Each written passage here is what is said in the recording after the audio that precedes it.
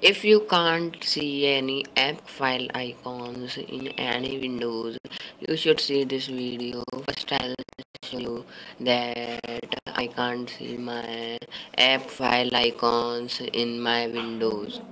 So you have to do the following steps. Download App Shell Text tool from the given download link. I have given the download link in the description menu of this video. Open the App Shell Text, extract it. Now open it.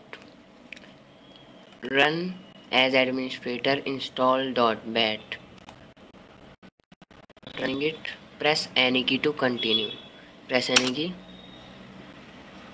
After pressing key, click on Restart Explorer and run it. After restarting Explorer, you will be able to see the app file icons in your Windows PC. I will show you that.